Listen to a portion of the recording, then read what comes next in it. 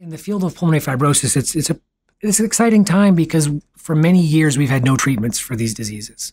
And patients who had pulmonary fibrosis were given several years to live without any real options other than lung transplantation for more prolonged survival.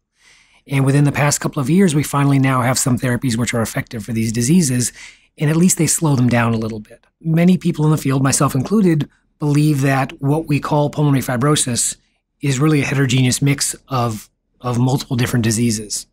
And to really effectively treat these diseases appropriately, we need to start to understand the molecular heterogeneity in that disease process.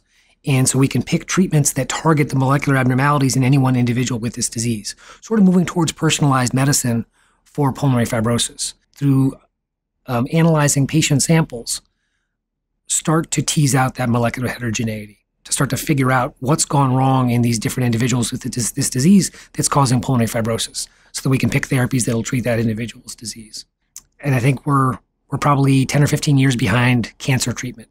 That's really what's blossomed in cancer treatment in the last 5 to 10 years, is this idea of personalized medicine.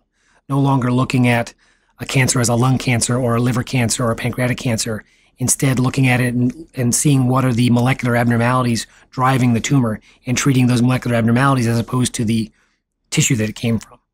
And I think that that's the way forward for pulmonary fibrosis as well.